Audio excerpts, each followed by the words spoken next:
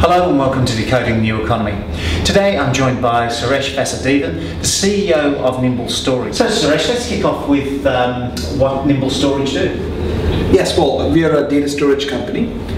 We were founded about 6 years ago, and many of the early team at Nimble came from the storage industry.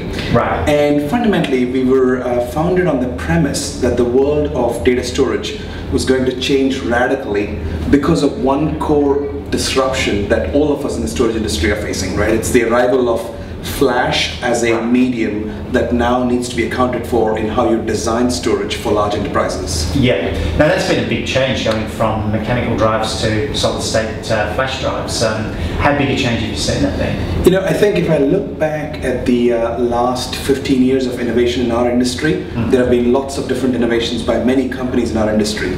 I would argue that there is no disruption as significant as the arrival of solid state storage and its impact on how you design and build storage systems.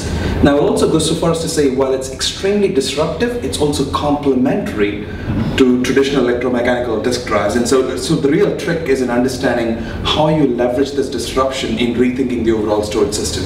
Yeah. Now, there's been a price differential, quite a price differential over time. Is that coming closer between those electromechanical drives and solid state? Indeed. I think there was a very, the way I would characterize it is if you look at the early 2000s, the price of flash was almost unaffordable. Yes. But as consumer devices started to use solid state storage and solid flash drives, the price of flash started coming down to a point where it makes sense to think about using flash in storage systems. Having said that, the flash is still about 15 times more expensive than disk drives, traditional disk drives.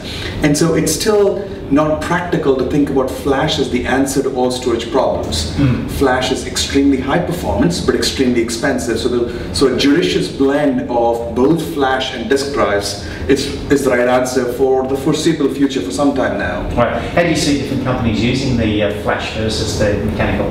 Yeah, so I think I'll start off by saying for almost any customer, any enterprise customer, if they've been deploying storage from traditional companies like EMC, like NetApp, like Dell, using disk drives as the fundamental building block, then using flash in their storage architectures is going to radically simplify and lower the cost of deploying storage for almost any customer.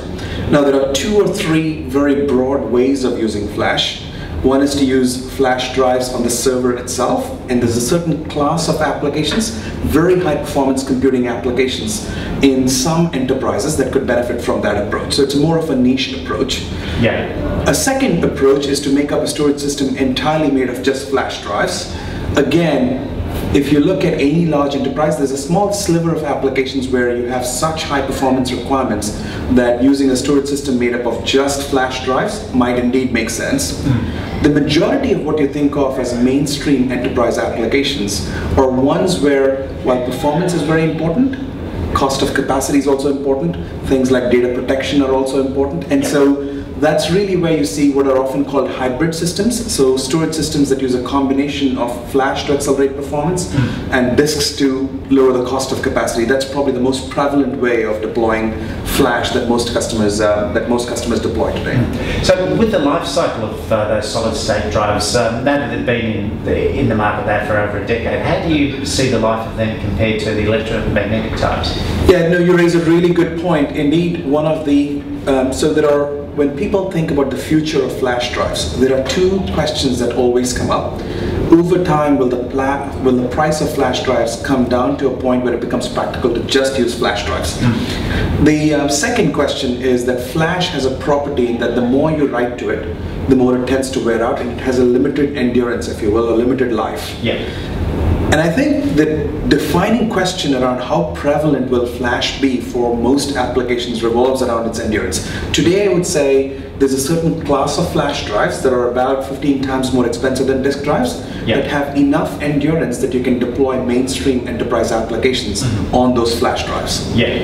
If you want to go down the cost curve and use more commodity flash, if you will, which has prices that are maybe 5 or 6 times that of disk drives, the trade-off you encounter is that they have a lot more limited endurance, appropriate perhaps for laptop use cases, but inappropriate for mainstream applications in large enterprises. enterprises. Right. And so that is the defining question. There's a certain class of drives that's appropriate, but it's still fairly expensive, and that's where you make the trade-off between how much do I want to use for performance and complement that with disk drives for capacity. Yeah. Now, we've seen storage explode in the last decade. Indeed. How do you see all of that going? You know, I think I fundamentally believe that the pace of data accumulation, whether it's by enterprises or by consumers, if anything is accelerating, it has not abated and it won't abate. If anything, video, images, and so on are only causing the explosion of data to even sort of become a larger problem from a storage perspective, from a protection perspective, and that I don't see changing at all.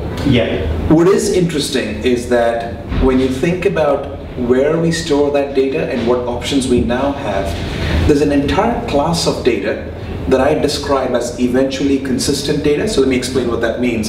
If I'm a consumer that's taken a photograph that I want to upload onto Shutterfly or onto Facebook, I don't really care to get back a response within a few milliseconds saying that Facebook has my photograph. Right. If I'm making an update on LinkedIn, it's okay for that update to show up a second later or 10 seconds later or a minute later.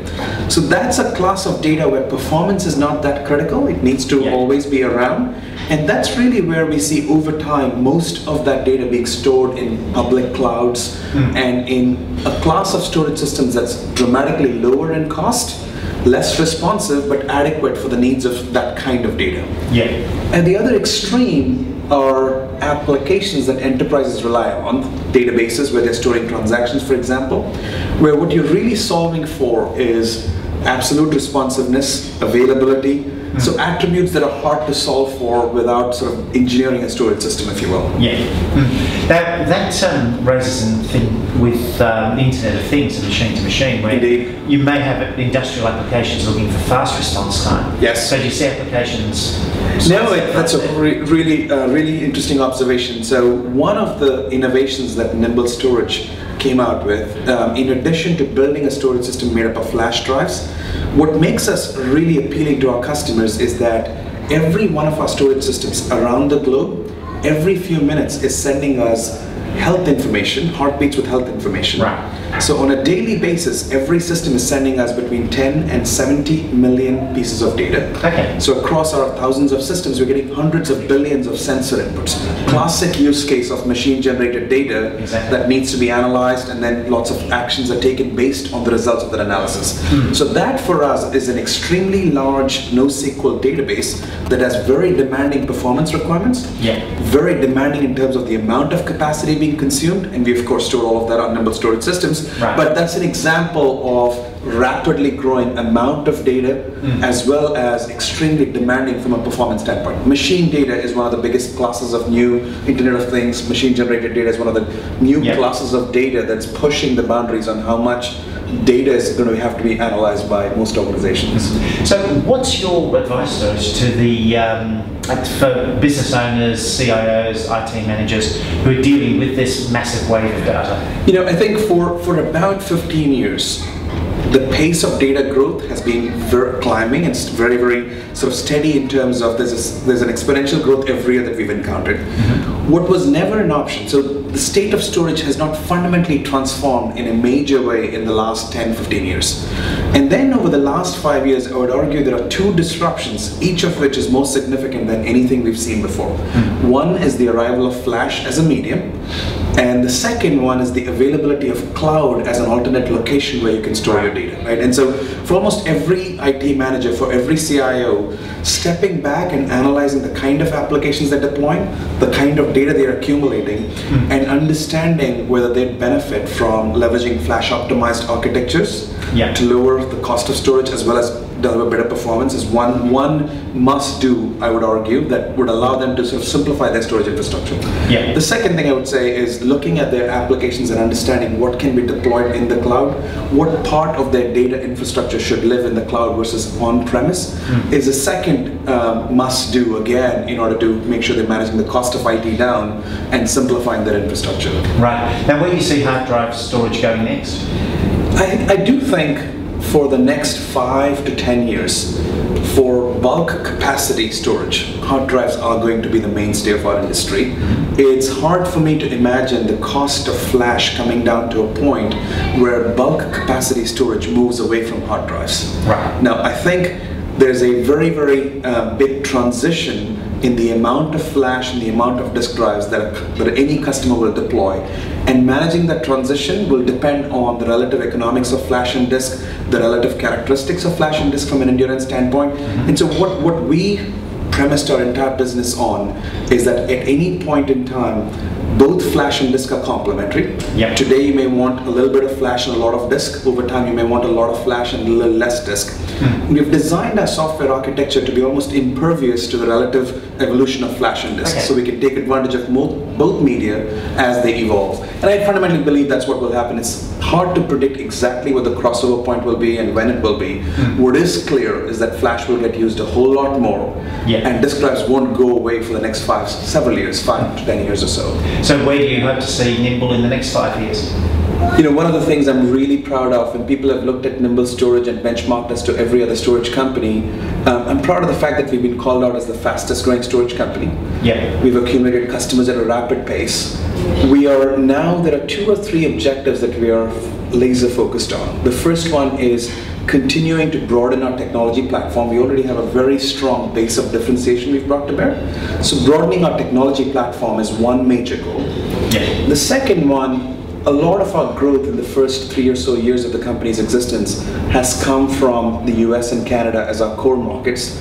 Over the last year, international markets have contributed more and more revenue, and so we see more of our resources and more of our growth going into international markets. So globalization and growing our international customer base is a second major priority. Okay, well, thank you very much for joining Decoding the New Economy, Suresh. Thank you, it's a pleasure being here. Thanks a lot, appreciate it. And thank you for joining Decoding the New Economy.